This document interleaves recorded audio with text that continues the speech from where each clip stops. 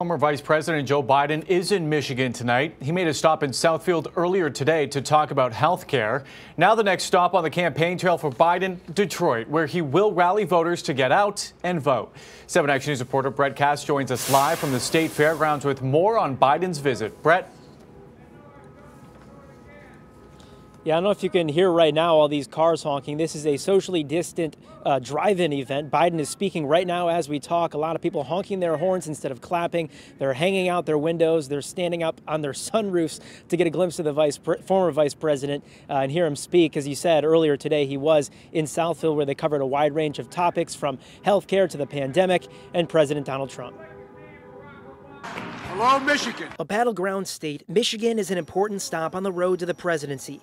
Democratic candidate Joe Biden today focusing on health care. If I have the honor of becoming your president, we'll build on the Affordable Care Act, no matter what they do. Biden was joined by Governor Gretchen Whitmer and Senator Gary Peters in Southfield, pushing for the Democratic ticket, saying the Affordable Care Act is also on the line. We have to make sure that we understand that that bill is on the ballot this year once again. After all that fighting, all that struggling, all the help that it's been for folks all across the country, it is on the ballot now. Healthcare was front and center for the Biden campaign today, along with criticism of President Donald Trump's response to the COVID-19 pandemic. Not only is the Trump virus response threatening our lives and our economy, but the Trump administration continues on their quest that would deny coverage to people with pre-existing conditions. Biden himself also critical of the president's response, claiming he wasn't honest and saying thousands of lives could have been saved. Americans don't panic.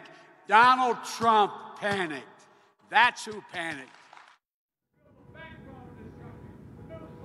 Now, Biden, again, still speaking right now in front of this crowd in their cars.